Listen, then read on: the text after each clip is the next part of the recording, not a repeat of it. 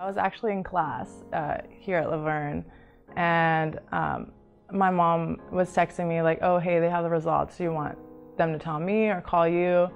So I stepped out of class, they called me, and I remember the phone call. They told me. We were on the court and she was telling me, hey, I have these lumps on my shoulder. I'm gonna go get them looked at. It was that moment on the court when I realized that we were in for something. The next specialist looked at us and said, it looks like it might be lymphoma. The days went by so quickly. From that day she went to the next specialist, to the biopsy, that was all within like a week. We were getting results.